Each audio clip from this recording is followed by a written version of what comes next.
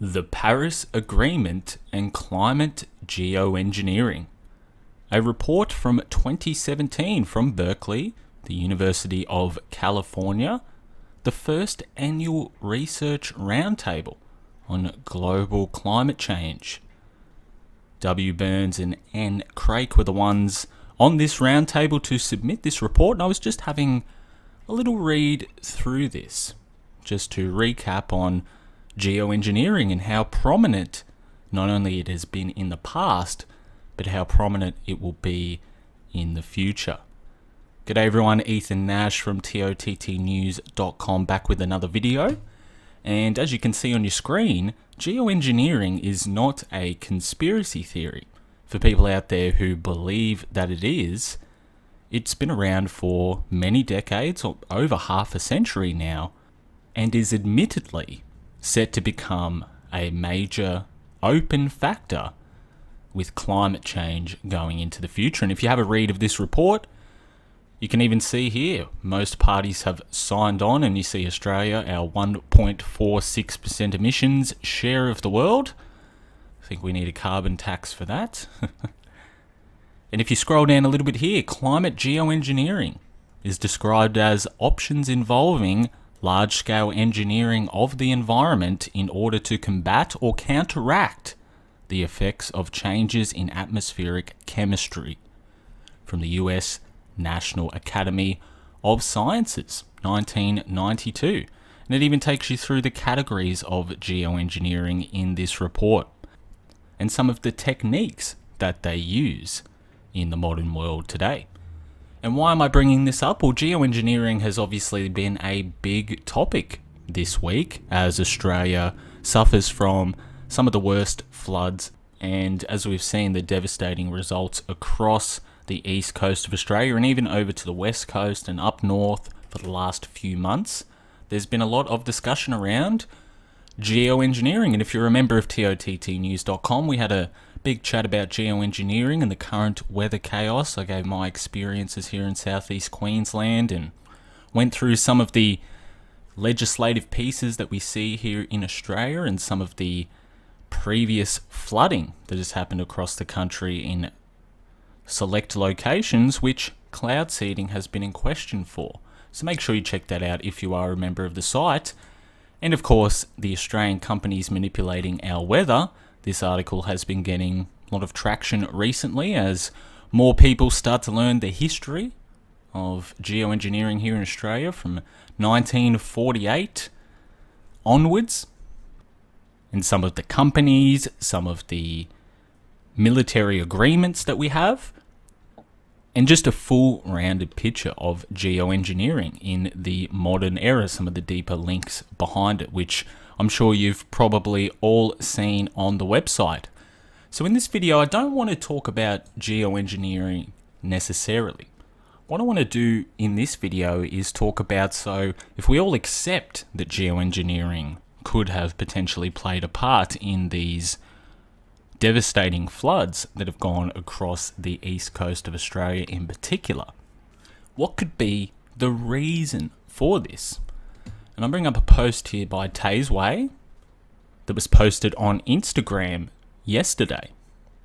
Is it just a coincidence that the region with the most freethinkers in New South Wales has been almost completely wiped out with the biggest floods in history, and there is almost no support from the Australian government with no state of emergency declared? And it's a good question. We've seen the Byron region and surrounding suburbs, we've seen Lismore, a lot of the northern New South Wales area, which is very well known for alternative lifestyles, for bucking the system. We've reported on TOTT News a lot about their resistance to 5G towers and everything that's been going on in the regions in the northern New South Wales communities that are there. And so it's a good question. Why has this happened? And more importantly, why has there been no support from authorities? You may have seen this article on TOTT News. Busted, ADF caught staging social media PR during flood recovery. And not only are these people not getting assistance, but the ADF are going into these regions and are just standing around taking photos for their social media PR, which has been blasted. Scott Morrison sharing, and a lot of prominent personalities leaving their thoughts to that right there. Even so much as having to get in their own helicopters for supply drops. This is how bad the lack of assistance has got. And so we go back to this question, why has this happened? If they are geoengineering things, if we want to look at the bigger picture, why are they doing this? Well, potentially in this video I can share some thoughts on why I think this might be happening. Now, some of you may be familiar with a very popular piece we published in 2019, Australian bushfires, a smart city conspiracy.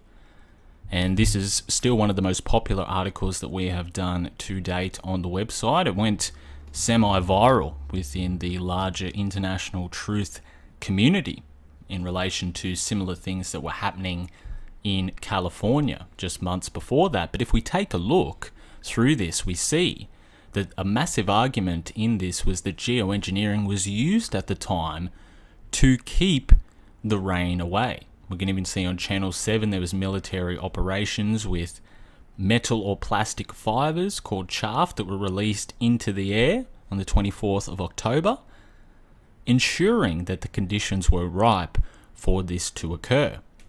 And one of the biggest things that we spoke about was correlations between the Smart City Rail Line, the proposed route, and the bushfire route that we saw at the peak of the bushfires. Very similar in regards to their trajectory, and this obviously caused a lot of discussion at the time in regards to Clara, Agenda 2030, Agenda 21, and potentially the building of a high-speed rail line up the east coast of Australia. And a lot of communities were devastated during this period. We spoke about the Australian land grab and the bushfire aftermath. People selling off their properties, told that they couldn't return. Not being able to get insurance, just being left and abandoned. And we also spoke about how thousands remained displaced after the bushfires had occurred, because all of these donations, all of these charities that received the donations, they just went up in smoke. The $1 billion bushfire fund just disappeared with the arrival of COVID just a month after. But in May of 2020, as we can see here, there was still thousands displaced while we were going through corona lockdowns and all of that nonsense. So all of this has happened. And the last place that we left off in regards to this discussion was the fact that authorities and the government were talking about how high-speed rail would become a COVID-19 solution. So whenever we beat COVID-19, high-speed rail is going to be a #1 priority to kickstart the economy. And that's the last we heard of it. We left it there. COVID's been going on for 2 years now. We've been in this psychological operation for so long. But potentially, could there be a link in regards to what has happened with the floods, what has happened with this bushfire theory, and potentially how geoengineering links the two together? Because you can create the rain, but you can also get rid of the rain as well. And so a lot of people have been discussing this notion, could this have been a last attempt, particularly in the northern New South Wales region where people are resilient and people banded together and have rebuilt over the last 2 years despite lack of tourism from lockdowns, despite trying to be systematically driven out of the regions into the developing smart cities. They stood resilient. So we can't do another bushfire. That would be too suspicious, wouldn't it? Too many people would be talking about another once-in-a-generation bushfire. So what if we flip the switch on that? And a lot of people have been discussing that, and I wanted to share just a couple of thoughts in relation to that. If we take a look here, this is from the ABC, this has been the long proposed Brisbane to Melbourne high-speed rail line. Now if we take a look up in the northern New South Wales region, what do we see here? We see Lismore as a major stop on this path. Now remember, the Clara plan was from Sydney to Melbourne. That was a big part of the bushfire conspiracy. But a company called Hyperloop were expected to take over from Sydney to Brisbane.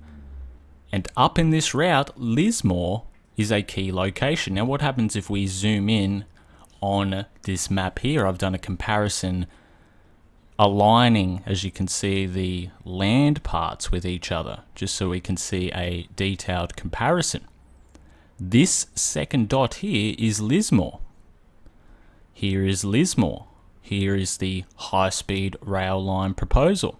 Interesting that it does go directly through some of the most awake regions in the northern New South Wales community, in the entire country for that matter. Very interesting that the high-speed rail proposal goes through there. It's very similar to when we were speaking about the bushfire conspiracy and some of these routes that were taking along there. So if we take a look at this map, is this just a coincidence, ladies and gentlemen? Well, if we take a look at the floods, Lismore completely underwater. Not only completely underwater, but it's now created a food crisis in the area. We take a look at another article. Worse than 2017, Lismore faces mammoth rebuild after flood as community inundated by loss. So Lismore goes underwater. Inundated by loss, a major part of the high-speed rail proposal. Is this just a coincidence? Well, here's where things get interesting. So we have the election coming up very shortly, just within a couple of months. And you know me, I'm not someone that believes in the political theatre. The left and the right wing are part of the same dragon, in my opinion. But when you look at the dynamics of it, a lot of people, whether you believe politics are real or not, don't expect Scott Morrison or the character Scott Morrison to be there after this election. And unless you believe that somehow there's going to be a political upheaval by Independents and United Palmer, which I'm skeptical of myself, I have my thoughts on that. So if you eliminate those two options, it only seems viable that there is tipped to be a Labor win at the next election. Unless Scotty can somehow pull off another miracle, being under COVID, being under the bushfires. That's been his legacy in this country. But if Labor get him, what does that mean? That means more Agenda 2030. That means more policies that are driven towards the communist agenda. And would you have it that in January of this year, Anthony Albanese revealed that Labor's plans for high-speed rail will become their first priority if elected. So Anthony Albanese in January announced the establishment of a high-speed rail authority which will see a fast train built from Melbourne to Brisbane with stops in regional centres. So this is from this year. We left off in May of 2020 in regards to this theory, and here they are back again. What are the odds that now that COVID has gone away, it has now become the builder for the new economy? What are the odds of that? Just as were predicted. So Anthony Albanese reveals this is going to be a key priority moving forward. A few months later, and right before the election, some of these locations are devastated and wiped out. Could this all just be a coincidence? Could the establishment of the high-speed rail authority and the political theatre show designed to make Scotty look bad so they can get Albanese in, was this all designed so that this could be the case? You let me know your thoughts in the comments below. Do you think that this is all related? Because I can see how the Agenda 2030 push, which is our role in the United Nations to make sure that this is fulfilled, sustainable cities and communities is sustainable goal number 11, the smart city, smart train line, high-speed rail vision. It all has to do with the end of private vehicle ownership, which they're pushing, which inflation and all of this type of stuff will continue to where the point they've said, if you own a car in 2050, you will be within the minority. This is what the so-called experts have said. It's part of this driverless vehicle push to get autonomous driving on the road, to get everyone onto trains that can go at super speeds, to save the planet, to reduce crashes. It's all for your safety, ladies and gentlemen. And this is all part of it, to get people off of the streets. But how are they going to achieve this? Well, they need the land, don't they? And very odd that another natural disaster, just like the bushfires, seems to go exactly within that path. Could it have been when we said that Australia on Fire was the beginning of Agenda 2030, keyword beginning, that we would end up a few years later after a COVID operation which has destroyed the economy? Here we are again with another natural disaster across the country. Very interesting. Now, it's not just Lismore that I wanted to talk about. If we take a look now at the map again, what happened during this COVID-19 lockdown? Well, let's take a look down here at Shepparton, which was a key location that Clara wanted to build one of their new smart cities.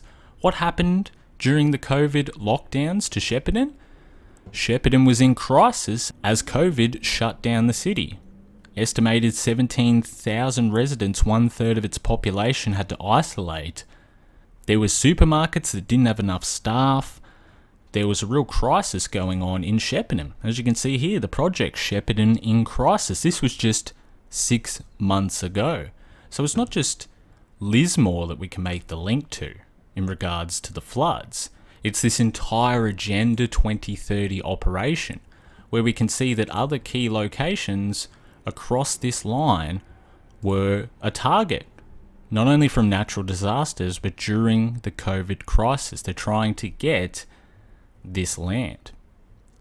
Take a look here at this article from the Shepparton Times. Nothing left to sell. Land crisis worsens. Residential land in Shepparton has become so scarce that real estate agents have virtually nothing left to sell. There's no public land available for you to buy, guys. It's all owned by conglomerates now. Because this is the solution. We need to come in here and take this burden off of you guys. And could this be the same as what we see up in these northern New South Wales regions? So we go back to the map here and let's explore even further. Goulburn. Let's pick this one out here. Goulburn. What has been happening during the floods in Goulburn? Floods. Let's go back to the map. What's next? Central Coast. Central Coast included in Disaster Relief Declaration, March 6th, 2022. So it's not just the northern New South Wales region. If we take a look at the map, it starts to go to the Central Coast, just below Newcastle here. Newcastle turned into a smart city. We've just explored Shepparton, we've just explored Goulburn, we've explored Lismore and these surrounding regions. We obviously know about Sydney and the flash flooding and weather warnings that have been forecast for New South Wales, that have been continuing across New South Wales. Sydney, Hornsby, Glenfield, all of these locations under the Central Coast are all included within this smart city rail line. Let's take a look at this article. Seymour, Victoria. Farmers to take illegal action after being blindsided by the Victorian government campsiting ruling. Farmers have had enough of this. You can read the rest. Take a look back at this map. Well, there's Seymour there, right near the Melbourne airport. So is this all just a coincidence that farmers are being targeted, that land is being bought up, that we're seeing the aftermath in the Clara zone? And now with these floods, we're starting to see the exact same beginning that we saw after the bushfires. happen up the east coast here, where communities have been affected. Is this just a coincidence? I mean, let's take a look at Wagga Wagga here, talk about transformation. Wagga Wagga, the first fully automated farm to be built. $20 million, robots, farming. No human labour there anymore. When did this come out? May 28th, 2021, a year after the bushfire. So we've seen what's happened to that region, haven't we? Down in Wagga Wagga. So I'm not just targeting out Lismore here, guys. There seems to be a clear coincidence along this entire line. From Sydney to Melbourne, we're seeing more land selling and more construction of AI and automated technology. Albury was stated to be a smart city location, so we have to watch that. All of that's happening within the Clara zone, but from Brisbane to Sydney, now we've had another natural disaster. Something for you to all think on there. East Gippsland in Victoria, this was a key part of the Clara plan as well. Defence increased, flood help for rescues. So if we go back to the Smart City conspiracy, I look in these comments here, we see we live in East Gippsland and we've been noticing massive chemtrailing all along. In January of 2022, East Gippsland was hit during this period. Now it's being hit with floods. So just to add further to this discussion, yes, we know that geoengineering is happening. And if you deny that, then you really haven't been doing enough research or even investigation to challenge your own viewpoints. You've just been appealing to mass consensus and authority, and that's fine because most of the planet does that. So you are in the majority and you should feel good about that. But for those of us who like to critically think, what do you guys all make of this coincidence? It's one thing to talk about geoengineering, but what could be the reasons for some of these plans? Obviously, we know displace communities, drive them out of regions. This is part of the Agenda 2030 plan, but could there be an element where this is them coming in again with a new natural disaster that's different from the fires to clean up just ahead of a potential Labor election with the high-speed rail authority, which can come in and just help out in all of these flood-devastated regions? Am I looking too much into this? Let me know your thoughts in the comment section below. And hey, I could be all wrong about this. COVID could reappear out of nowhere and keep Scotty in power. We could go to a full-blown geopolitical so-called conflict. All of these things could happen that throw it off. But could this potentially be what they have in mind for now? Is this what they are launching on? I guess I'm asking. Because one of the most important things that could throw it off is the community spirit within these regions who will not bow, who will not submit. And if you are interested in helping out, I'll leave a link in the info box below. You can head to Flood Recovery 2022. Make sure you get in there. Northern Rivers, Southeast Queensland, they're going to set up donations soon. You can follow them on social media to get updates on where people need help and what they're doing. So make sure if you can give, make sure you head over and help out and help these communities in northern New South Wales rebuild, because the Defence Force isn't doing it, and I think that there's a reason for this. I think that this is all just to rub it in, all just theatre, because they have something bigger planned. And potentially, it could be mopping up for the high-speed rail line. Let me know what you guys think. Could this be on the horizon? Is this all linked, or am I just a crazy conspiracy theorist? From geoengineering to Agenda 2030. Could this all be part of the plan? We'll have to keep an eye on this, but hopefully this has added some food for thought. Ethan Nash for tottnews.com. Remember to check out the website for all the latest news and reviews and media from Australia and across the Pacific and across the world from the front line. And until next time, I will catch you all in the next video. Stay safe to everyone out there in northern New South Wales. And as I said, I'll leave a link for you all to head over and make sure that you can help out and make sure that they can't, if this is the case, get this high-speed rail plan, which seems to go straight through Lismore, up and going. Let's hope that they can get this all rebuilt before the election comes and before all of the hatred on ScoMo gets the high-speed rail elected. Ethan Nash for TOTT News, signing off, and I'll catch you all in the next video.